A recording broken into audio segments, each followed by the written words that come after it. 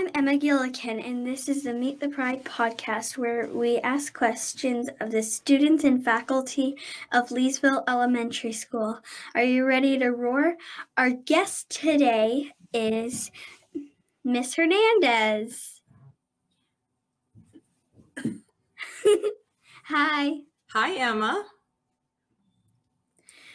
Okay. You ready for me to ask you some questions? I don't know. Are they going to be hard questions? I don't know. Some people say they're hard. Some people are like, I know it. Okay, well, I guess it's fair. I ask you lots of questions every day. I think it's fair that you can ask me some. Okay. When you were in school, what was your favorite subject? I would say reading was definitely my favorite subject. I've always enjoyed reading books, especially chapter books. I'm a chapter book girl too. I know. Okay, so if you were a kid in Leesville again, what grade would you go back to? That's a really good question. I think I would go back to kindergarten. You know why? Why? Nap time.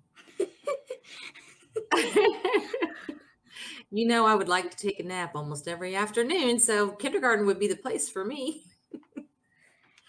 I am not a nap person. I know. My kids were never nap people either, but the older you get, the more you appreciate a good nap. Actually, even when I was a baby. Yeah, my kids same way. I hated when my parents put me to sleep. I was like, no! Yep. My kids used to have quiet time, and I'd let them read books and things. They would never nap, but they had to have quiet time in their bedroom. One of my little sisters still has it. Yeah, it's good to take a break. Okay, my next question is, what was your favorite special in your school when you were a kid? I used to love music. When I was in third grade, I tried learning the violin. I was really bad at it. Now, my daughter, Elena, she played violin all the way through middle school and high school at Leesville, and she's really good at it, but I was terrible. But I still loved music. I think I liked music class in elementary school because my best friend's mother was our music teacher. So it was kind of like almost like having my mom in there. You know, it was fun. That's pretty special. Yeah. Okay. How long have you been teaching at Leesville? Well, that's kind of a trick question. So I've worked at Leesville combined over 10 years, but I started working at Leesville as a instructional assistant a long time ago when my kids were in school here. And then I think I was a teacher assistant, instructional assistant about 6 years. And then I left and I went back to school and I got my graduate degree from NC State so that I could be a teacher. So then I came back and luckily Mr. Cohen hired me as a third grade teacher. So I think I've been teaching third grade at Leesville. This will be my 6th year. So altogether, I think I've worked at Leesville about 12 years altogether. Ooh. Longer than you've been alive. Yep. Okay, so one question that really got me when you were talking about that is what grades did you work for before you worked in third grade? Oh, that's a good question, Emma. When I was an instructional assistant, I worked mostly with first grade. And I always thought I would want to teach first graders. But then after I went to college, I had to do my student teaching before you can become a teacher.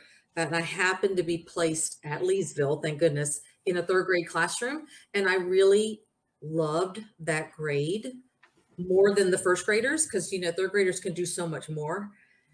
And they're a little more mature. Yes, a lot more mature. And you can tie your own shoes for the most part and things like that. Put on your own Band-Aids. I did teach fourth grade briefly last year when I moved back from the beach. For a little while, I taught fourth grade, but third grade is definitely my favorite grade to teach. Because like you're in reading, sometimes you're reading like chapter books and like. Mm-hmm. Yeah, and third graders are already know how to read, and yeah, so I don't have to teach them the basics so much. You can get into some deeper topics and dig And deeper like, into things. And there's fractions, so that's always fun. Yeah, I think math would, after recess and lunch, math would probably be my favorite. You're doing great at math. Yeah, I love how you like make the math like fun also. Good. I'm glad you liked the M&Ms last week.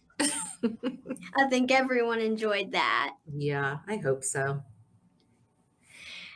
Okay. What is your favorite thing to eat? It doesn't have to be in the Leesville cafeteria. My favorite thing to eat, probably pizza. A lot of people love pizza. I think I've met someone that doesn't. There's always a few oddballs, but I love pizza. And you know what my favorite drink is, right? I don't remember. You don't remember? I have it every morning. Coffee. Coffee. Yep, that's my favorite. If that was a food group, that would be my favorite food group, would be coffee. Yeah. Or beans. Or I guess beans? that would. Coffee is made from coffee beans, just saying. Okay. All right. I see where you're going with that. Okay, what is your favorite book? Ooh, my favorite book.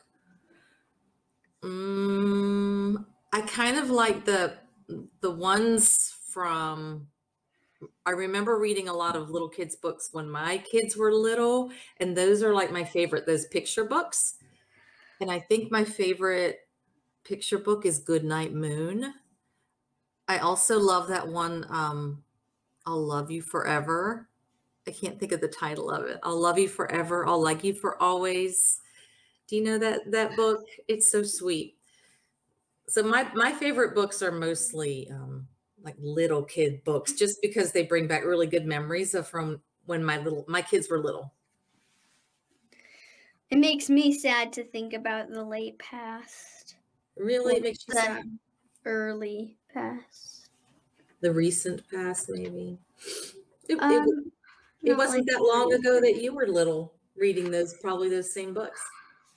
Not too long ago, about like, actually, now that I think about it, like 3 years ago, maybe. Yeah, so it wasn't that long ago. Okay, what is your favorite sport? I love basketball. I actually used to play basketball when I was in middle school, which surprises people because I'm fairly short for a grown-up. I played basketball. My dad taught me when I was little, and I love watching basketball now. I love UNC. A little sad because they just lost yesterday in the first round of the NCAA tournament, but it's okay. Not every year is stellar with UNC, but I do. My dad went to UNC. Oh, really? Yeah, my dad went. I didn't go there, but I grew up there, so it's special for me. And then my mom went to ECU. Oh, nice. My brother went there. And so did Miss Jones. Miss Jones. And Abby in our class, her mother, Miss Aldacosta, also went to ECU. And so did her dad, I think she told me. Probably. Yeah, it's a very popular university. What is a fact most people do not know about you? What is a fact most people? Let's see. This is going back to Leesville and how many years I worked there. And Mr. Cohen likes to bring this up and tell people this fun fact about me. I have been hired 4 different times to work at Leesville Elementary. I actually worked under all 3 principals. So Leesville Elementary has only had 3 principals. Mr. Cohen's the 3rd, and I've worked under all 3 principals. But I've been hired 4 separate times because I kept going and coming back and going and coming back. And I just moved to the beach a couple years ago and then came back. And luckily, Mr. Cohen hired me back. So it's an interesting fact. Most people haven't been hired at the same place 4 different times. Well, probably because you're a good teacher. And I just love Leesville. There's nowhere like Leesville. So I always feel like home and I always want to come back there. I think I'll stay here forever, though. I'm done moving. Okay. Is there anything else you want to talk about? I don't think so. Do you have any other questions for me? Yes.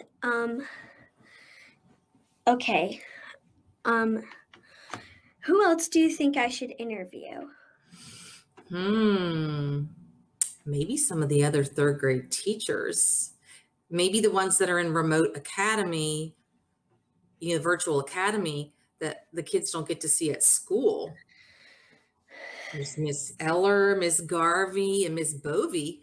They might be good ideas because they're teachers that have worked at Leesville for a while, but you don't see them every day because they're teaching virtually. They're teaching the kids that are learning at home.